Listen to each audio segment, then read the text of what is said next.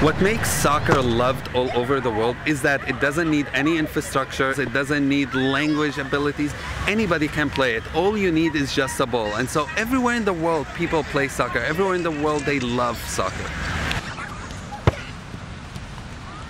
My name is Aziz. I'm a cultural educator and a peacemaker, and I'm here in Rio de Janeiro in Brazil. I came here to watch the World Cup matches, but also to learn about this country and meet new people and make new friendships. Growing up, to me, soccer was as much part of my life as eating and drinking and going to school. I played soccer every day. I watched every match possible. It was something that took us out of the reality of the Middle East into a whole different world. In Israel and Palestine, I worked with Israeli and Palestinian kids, bringing them together to play together in the same team, not Israelis versus Palestinians, but actually mixing the teams together. This is Muhammad, this is Yusuf.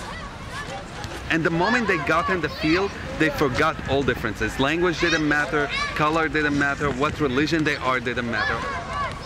All mattered is whether you can play or not. Soccer is a great way of intercultural exchange because every team, whether they intended for it or not, are bringing some of their culture into the games. Their fans are bringing their colors, their music, their dances, and you get to learn about that. Even sometimes some of their beliefs.